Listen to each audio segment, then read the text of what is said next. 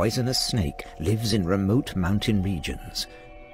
Immediately recognizable for everyone, it's black as midnight.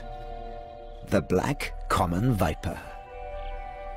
They exist, but they're neither a separate species nor especially dangerous. They are completely black common vipers that every now and then appear, in effect the opposite of an albino. And like every common viper, they have an appetite for mice. Two hollow teeth, like injecting needles, are located in the upper jaw. They're supplied by poison glands in the head.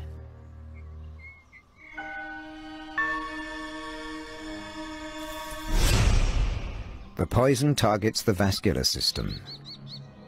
The mouse dies within minutes.